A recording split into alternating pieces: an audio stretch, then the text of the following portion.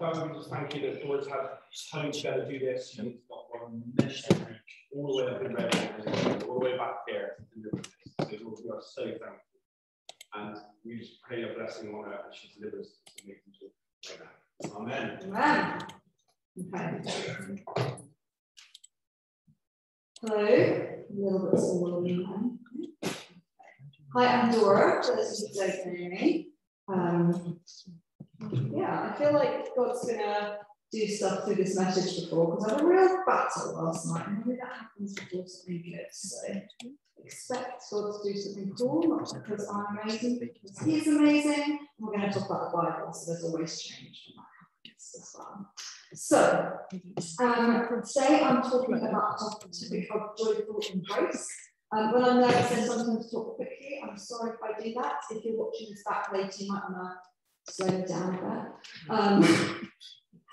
I will try my best. So we're in a series called Joyful ... and today we're looking at joyful embrace. And I thought I'd do this by looking at, if you go to the next slide, as a church, we look often at this up, in, and out thoughts, up our relationship with God, like looking at Him, in how He interacts with us, and then out how we overflow. So I thought I'd use that as sort of a basis for this talk.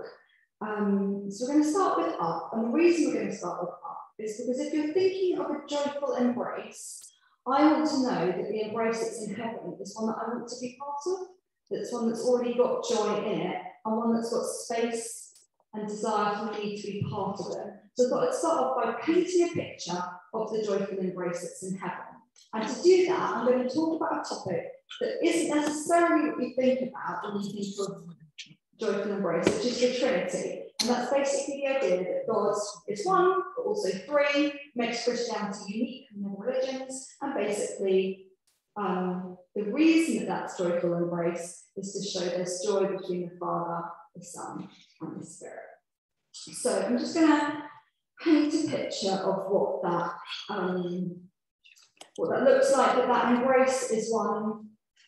Obviously, we haven't been able to have so many embraces recently, for obvious reasons, but a good embrace, a good hug, is one where you feel safe and loved. It's not a quick one, it's a long one. It's one where you don't feel like you're hiding anything from the other person. And sometimes when you're known and you're safe and you're loved and you're resting, you might share secrets with each other, you might share plans with each other, you might even be able to hear the other person's heartbeat, and the other things in the world don't matter so much. And somehow you have this connection that makes you feel more whole, even without words. So that's kind of what we're going to look at. And looking, some of you will know loads more than me about everything I'm talking about today. And some of you will have never heard any of it before, but by the grace of God, I believe He can give all of us a fresh revelation. I've definitely learned a lot myself. If for no one else, this preacher's helped me a lot this last week. If we skip 2 slides on to the picture of the book. So this book I highly recommend. If you want to understand the Trinity a bit more and why that actually should be joyful, this book is amazing. It's thin, it's good, easy to read, incredible book. And I've stolen some of the thoughts where I'm about to share from this. So why does the Trinity matter in an embrace? Well, if God is primarily a creator, if that's his first definition, then before he's created anything, he doesn't really have a definition, because how can you be creative if you made anything in the same way? So he kind of needs to have created before he gets his meaning. But God isn't only the creator, that is what he does, but he's also a father. Okay, and he's a father. Again, needs to have definition, needs to have children. But the Son was before everything. So you've got the Father in the beginning, and in the beginning of the Bible, the first words are, in the beginning, God. And you've got God the Father in the beginning, and it also, in John, says, in the beginning was the Word, and the Word was with God, and the Word was God. And the Word is just another word for Jesus. So you're saying there's God the Father in the beginning, and even before he made us as his children, he was already a father, because you have the Son at the beginning as well. That's 2. And then 3rd, in Genesis, it also says the Spirit of God was hovering over the waters. So you've got all 3. Father, Son, and Spirit. And the way they interact with each other is one of love. And they are one and three, and that is confusing, but you can ask God to reveal more to you, and he will. But I want today to focus on the fact that they really love each other and really enjoy being with each other. So if we skip to the next slide, I've got some pictures of some hugs. Most of them are from Google, except for this one. And this is actually 3 people. Behind there is the third person, so it's 3 people having a hug. And we're going to look at those 3 more in a minute, but representing 3 people having a hug. It's quite hard on Google to get a 3 hug, can I just say, if you try it. It's not very easy. Yeah, so you've got God and Jesus, and if we want to know how they feel about each other, when Jesus was walking around on earth, the night before he was betrayed, the night he was betrayed, before he was killed, and he was in the garden, and he's desperate and sad and overwhelmed and afraid, and he's, praying, and he says, he's praying to his Father, and he's praying for us, which is incredible. He's praying for us when he's really struggling. He says, he asks that God would let the world know that you, Father, sent me and have loved them even as you have loved me. So when he's trying to say this is what love looks like, it's the way the Father has loved the Son. There's a huge amount of love there. And he says, he asks that the love you have for me may be in them. There's such love between the Father and the Son. When the Son gets baptized, when Jesus gets baptized, this is one of my favourite verses in the Bible because it used to make me laugh, because it's a beautiful picture. He gets baptized, and then the Holy Spirit comes down on him to show the favour of God to those around, physically rests on him, and then God the Father says, "This is my Son, with whom I'm very pleased," or the translations often say, "with whom I'm well pleased." So that's that favour of God. So you've got, in that moment, you've got God the Father demonstrating favour through the Spirit to the Son. And just talking about Holy Spirit for a minute, sometimes the language in the Bible can make it very easy to think of Holy Spirit almost like an element, because you have the fire of God and the wind of God, and he's described like water and like a dove. And you think, okay, well, is it the Father and Son hugging a dove?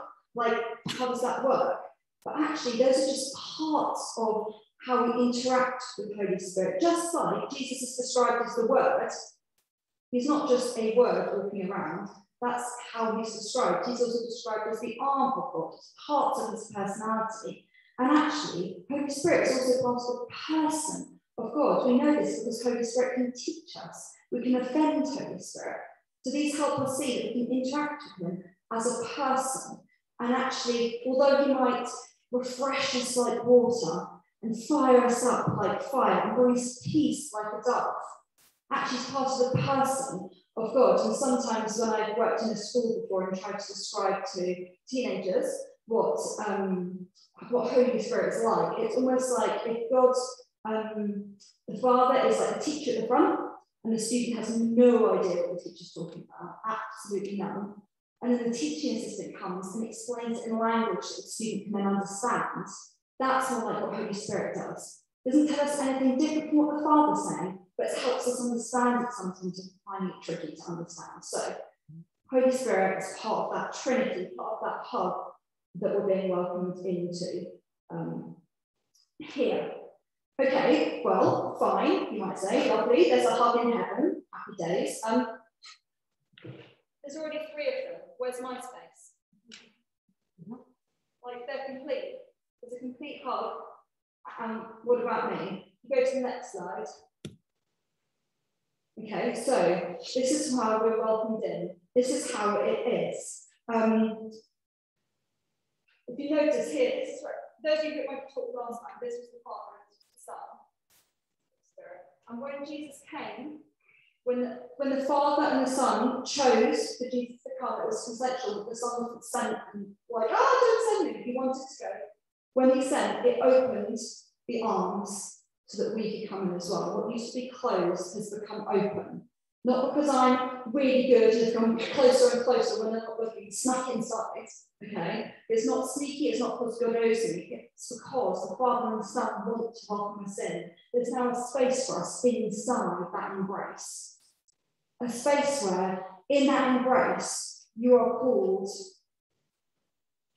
to be loved, to know what it is, to be surrounded by the love of these three persons who love each other so much that you can't not feel loved in that moment.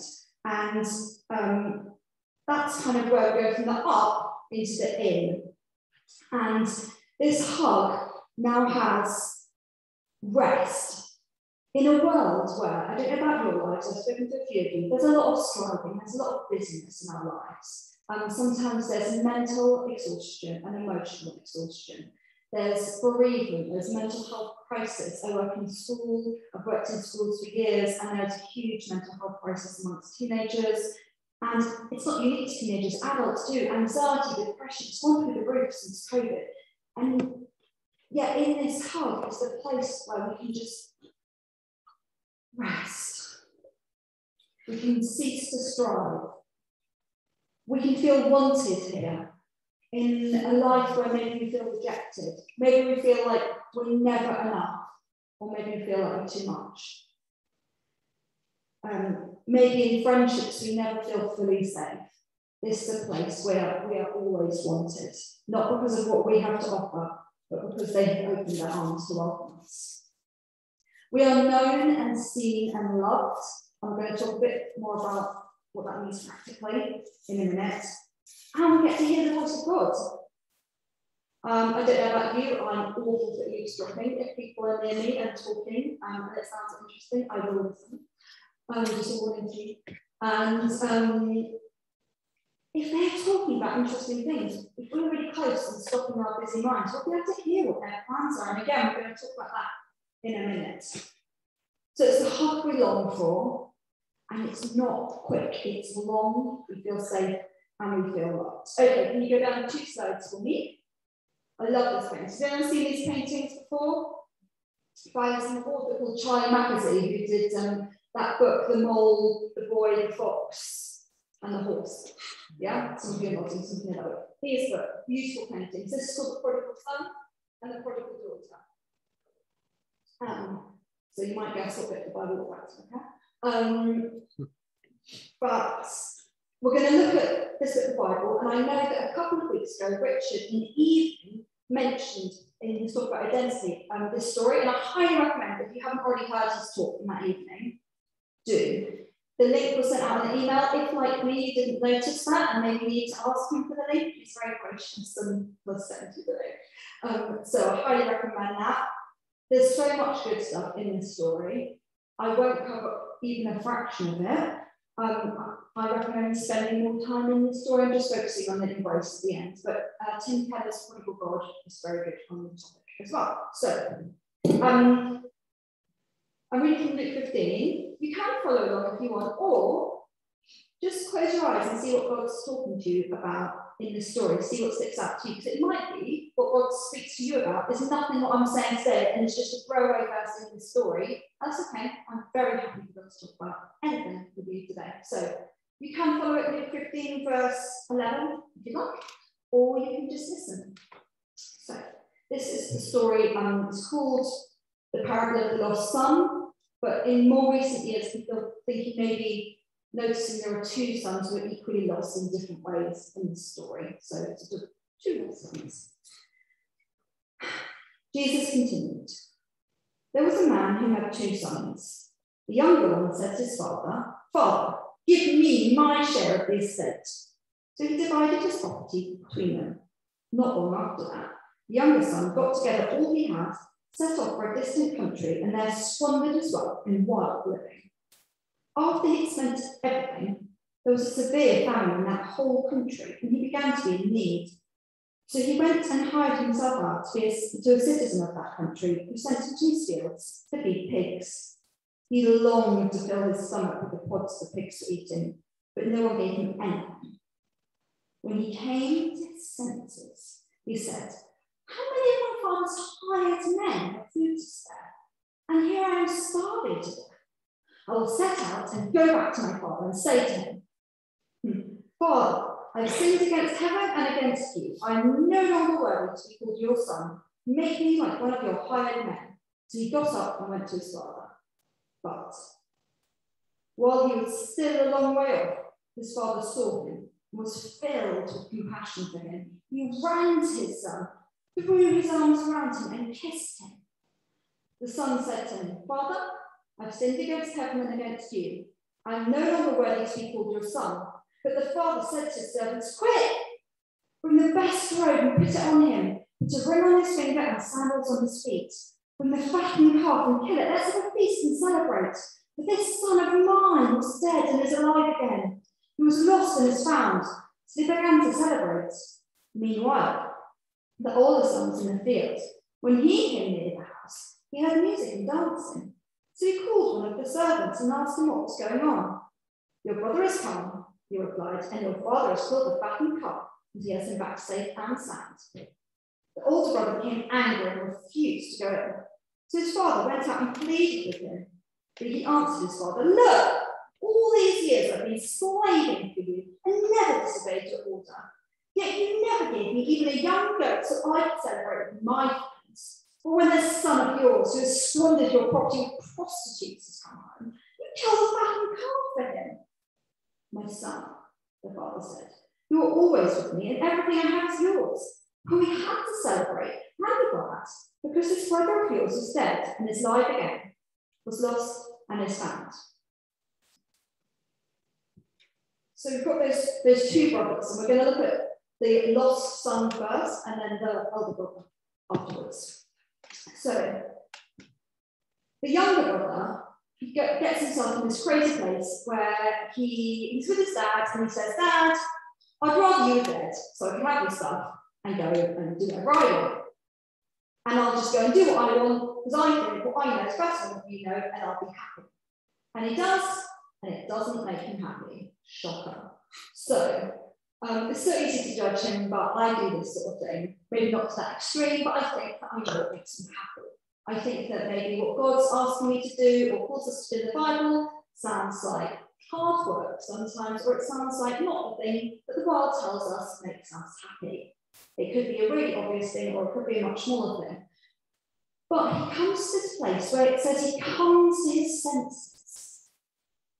And that's what repentance is around. It's about coming to our senses. It's about thinking one way. His thoughts were, I need to meet my own needs. I think I know what makes me happy, and these things will make me happy. And my friends will support me and give me what I need. And when I spend my money, I'll get what I need.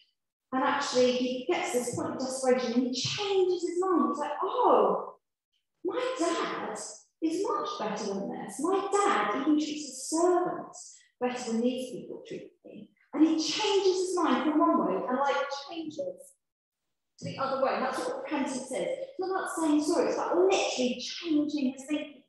He once thought this, he's now changed how he thinks, and he's thinking something different. And he's going to go back to his dad and he's going to confess.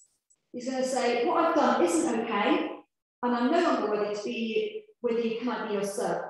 And as he goes back, that repentance, that turning around is enough.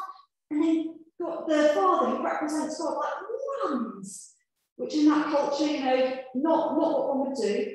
And he just embraces his son. And his son tries to get out the words that he practiced, when we practice what we're going to say in advance. And he practiced it. But before he said to his dad, make me like one of your hard servants, the dad stopped. The dad didn't want a hard servant. The dad wanted his son. When we come back to God after doing things that we've repented from, sometimes we feel we then have to earn our way back. God's not interested in that. The father wasn't interested in that. He's interested in his son. And in fact, it's significant that he put shoes on the son's feet because slaves went barefoot, but sons were shod, sons wore shoes. So he's saying, you're my son, you're not a slave. And the idea of confessing, saying what we've done isn't okay, is one that I find scary. I don't know about you, but to admit what I've done isn't okay makes me feel afraid that I will be no longer worthy of love, and that people would judge me as needing to be separated. It's not about, it makes me afraid that when I say that I've done something big wrong, that I need help with it, it makes me feel like, oh, but if I admit that, I like that son's expectation of the father will need to earn my way back in. And yet, in 1 John 1, verse 9, there's this promise. If we confess our sins, he is faithful and just, and will forgive us our sins and purify us from all unrighteousness. If we claim to have not sinned, we make him out to be a liar, and his word has no place in our lives. So actually, it brings him much more honour and connection to confess our sins. And often when we've done something we're ashamed of, we feel like, again, it's that separation. In the Garden of Eden, there was Adam and Eve, and they sinned, and their instant reaction was to hide. And not only did they physically hide from God, as though that would work, they also made themselves little clothes out of leaves. Now, just imagine a leaf today, nice and fresh. What's going to happen in a couple of days to that leaf? It'll get a bit, yeah? And then after a few more days, it's not going to be much good for covering long term, is it? And that's what we do. We try and cover our sin with short-term solutions. But God, in the Garden of Eden, made a long-term solution. He did the first killing of an animal that's recorded, and killed, and blood was shed so that they could have their sin covered in a long-term way. And that's what the blood of Jesus does for us.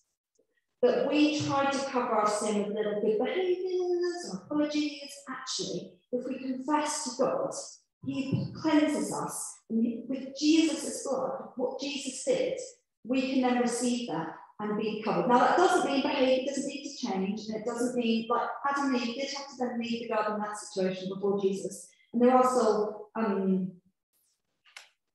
consequences, but the connection can still be there. And this isn't just about confessing to God, but sometimes we need to confess to other people. And in James 5, it says, confess your sins to one another and pray for one another, that you may be healed. And this probably won't be your favourite part of the message, but I think it's a very powerful one, because there's things in our lives that we do that people don't know about, and that maybe people should know about. And I think it's really important that we are accountable for things. So for me, myself, I haven't got it all sorted. My life isn't perfect, and I don't always make the right choices. And I need help. And so I am accountable to Richard and Catherine. So I talk to them, and I'm accountable to them because there's stuff in my life I need to be honest with. And they, in turn, are not perfect and don't always make perfect choices. And they are also accountable to other people. It's not that you get to some level of Christianity where you no longer need to be accountable. If anything, the more mature I've become, the more I realise I can't be self-reliant as much as I would like to. So can I highly recommend, if there's some things in your life right now, and you're like, it's probably not that bad. That's definitely my mantra for things I do. Does it matter? It's not that bad.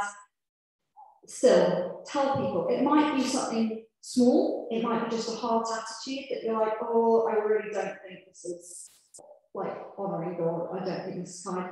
And it might be something that was from years ago that you've never told someone, or it might be something you do regularly. It might be something that feels like it's an addiction, or it might be just the way that you find you're judging people in your heart and you don't know how to stop. It's okay, we are meant to be part of the community, confessing someone, whether that's Richard and Catherine, whether that's your missional community leaders, whether that's just a Christian who's more mature than you, who you respect, someone who's not afraid to call you out on it, but still show you love.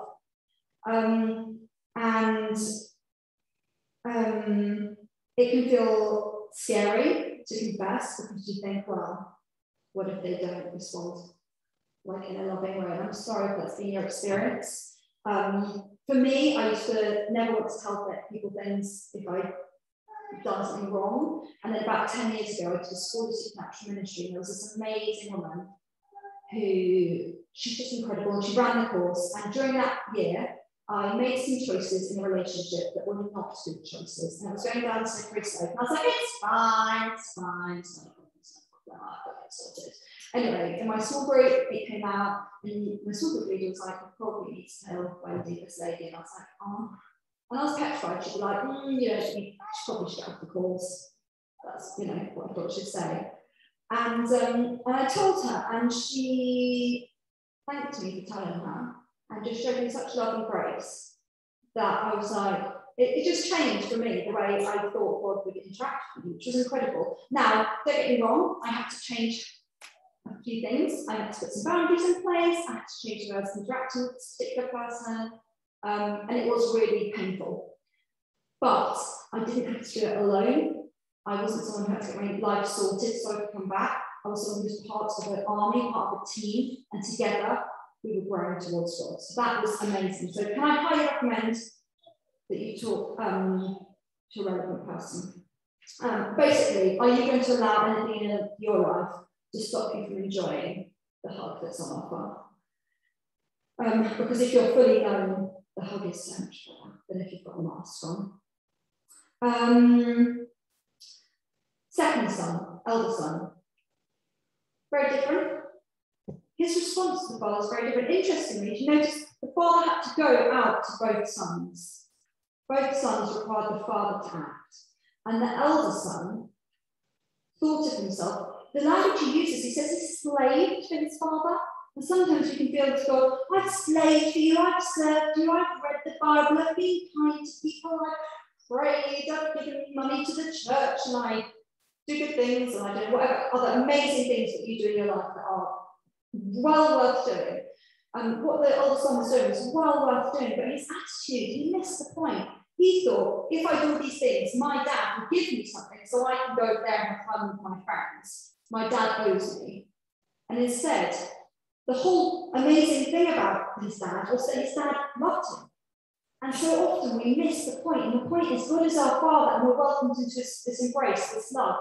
And he'd missed the point. And maybe you missed the point. It's definitely been times when I have. And just, again, confessing, God, I thought it was like this. I thought it was about me doing the right thing and being good and having it all together. And I'm sorry, because actually the way I come into the hub is because of what you've done and not what I've done. And I don't know about you, but if I was having to talk to one of those two brothers about something I'd done that wasn't okay, I definitely know which brother I think would meet me with more grace and more love. And Jesus is the ultimate older brother. He is the older brother who reacts to us in the way the father does, not like that older brother did to his son and to his brother. And if we kind of look at the out now around that, which brother are you when you interact with people? Which brother do you act like? If you think of the story in the New Testament, there's a story of this woman who's caught in adultery and dragged out into the street and thrown on the street, and these people say, Jesus, she's been caught in adultery, we should stone her. And Jesus says, okay, well, the first person who hasn't sinned, feel free, go ahead. And none of them could, and they all left. And the only person who could was Jesus. Jesus was the only person who could have thrown a stone. And he says to her, go and sin no more. So there's a forgiveness, but also a call for change. And that's how we come. We come as those who are forgiven, and because of that, we can change because we have something more exciting, more fulfilling. All those things that, like the other son or the older son, we're looking for in our freedom or our performance, all of them are sourced in that embrace that comes from him. So we're known and loved and accepted, and that is the out that we're extending to others. Like Chris is in his home, he's extending that unconditional love, that embrace in his home. Okay, we can do that practically, as Chris was saying, on the bus. We can show just the welcoming, unconditional love of God in very practical ways, like going on a bus with someone, going to a supermarket with someone very practical, embrace ways. Also, it's about when we're in that close hug, as I was saying earlier, hearing what God's saying. I just want to encourage you, in your lives right now, each one of you, there are people in your lives who God's already working in. There's people in your lives that God's set in your life, and you set you in their lives, that you can speak to them and reveal the love of the Father, Son, and Spirit to them. And it's not like God is working in someone's life. He's already doing it. He's like, please listen to what I'm doing. Okay? Come into his embrace and hear me. I've got a couple of quick stories. I'm nearly finished, I promise. A couple of quick stories that are quite fun to hear. So, I was convicted. This preach has been mainly about me preparing my heart the last couple of weeks. And I was convicted that I hadn't had any fun stories of me speaking to other people, God speaking through me to other people for a while. And a few years ago, I had loads all the time. And I was like, oh, so I did something about that this week. So I've got one cool story from a few years ago and one from this week.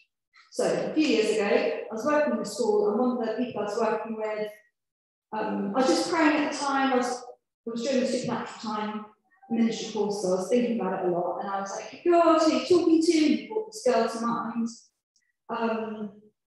Just want to do a little disclaimer. It's not all super holy, literally. I said to God, who are you talking to? And I thought about this person. So I was like, okay, let's talk to them. And I said, okay, what are you saying? And just some random thoughts came in my head, and I wrote them down. I spoke to her. It was about how God saw her, and around she's into dancing. She kind of did it as a hobby and kind of calling it out in her. She wasn't Christian. I just said I was praying for her, and I felt a few things and they make sense. And she's like, yeah, they do, thanks, cool. A few years later, another friend of mine bumped into her at Tesco, and she knew that we knew each other and said, oh, you know, remember me, Dora? I'll never forget that word. She said to me, I then did something, she then applied for a course in dancing because of that. And it's like, you know, basically it shaped some of what she did. And she's not Christian, doesn't believe in Jesus, but she knows somehow that God has had a part in what she does, which is really cool. So that's one thing. Another one, as I said, convicted, and done this for a while. So I asked God who he was talking to. One of my colleagues came to my mind. I knew she'd been struggling a bit, so I asked her, you know, what he wanted to say, and I got a few things. Now, if you want to make it a bit easier on yourself, do what I did. I was a bit out of practice, so I did the easy way out. Make them a card. Okay, everyone likes a card. Okay, write it in a card. Then you don't have to worry to get your words right in the moment. You've got time to get your words down. And if you're wrong, you've given them a card and they've opened it in front of you, so in the moment you don't know if you're wrong. If you want to tune out a bit, like I did, it's very encouraging for that. So that's what I did. I wrote down this message, and I gave it to her. And a few days later, so I gave it to her last week, and a few days later, she says that it's had a huge impact on her, and I had no idea how much she needed to hear it, and it was spot on. That's amazing. And it's lovely when that happens. And when I say that doesn't always happen, sometimes you say to someone, does this make sense? And they go, that's okay too, because actually it's not about whether I'm right, it's about whether I'm extending the love I receive to people around me. If you're not sure if it's from God, is it loving? Is it encouraging? Does it feel like an embrace? Great. What's the worst that can happen? You show someone's love? That's a good worst thing that can happen. Or that you're wrong. That's okay too. So, yes, as a reminder, there is amazing embrace in heaven. It is no longer closed. We are welcomed into it because of what Jesus has done. No matter where you come from, if you've been Christian for years, and I've been still with him, if you've been Christian and then gone away and you're wanting to come back, if you've never had this before, the embrace is available. All you have to do is ask. Confess to God that what you've done isn't okay, ask to be part of it, and you're welcome. For some of you, like me, who've been out of practice hearing from God, today is an opportunity you can hear from him again and expect to. We're about to listen to a song together. I'm not going to talk during it. I'm going to move away from the mic to get away from temptation. And during that time, I encourage you, close your eyes and ask God to show you that embrace. For some people, you might just feel at peace. For some people, you might hear him speaking to you. For you, that is an important relationship. It doesn't just have to be for other people. If you're empty, you've got nothing to give. So the in is important. You might be feeling pretty good with God at the moment. It might be he speaks to you for other people as well. That's great. So we're going to listen to this song, and I highly recommend you close your eyes. The lyrics will be up, so if you find it easy to open your eyes, you're just looking at lyrics. I'm just going to pray, and then we'll go. So God, I thank you so much that your embrace is so much better than we can imagine. I pray today that we would encounter your embrace, each person here, that you'd minister to them in the way they need. And I pray that you would speak to us today for people in our lives, and that it would change the outcome of those people's journeys.